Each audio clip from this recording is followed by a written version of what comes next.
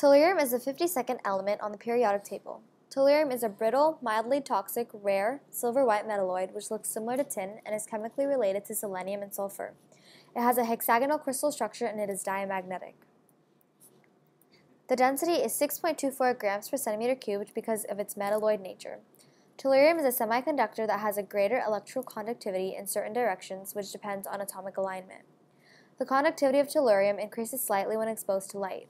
It is reactive with oxygen and halogens, but not water, dilute non-oxidizing acids, or dilute bases under normal conditions. It is a solid at room temperature and has a melting point of 722.66 Kelvin. It has a surface tension of 186 millinewtons per meter at 723 Kelvin and a liquid density of 5.70 grams per centimeter cubed. When in its molten state, tellurium is corrosive to copper, iron, and stainless steel. Tellurium has a boiling point of 1,261 Kelvin.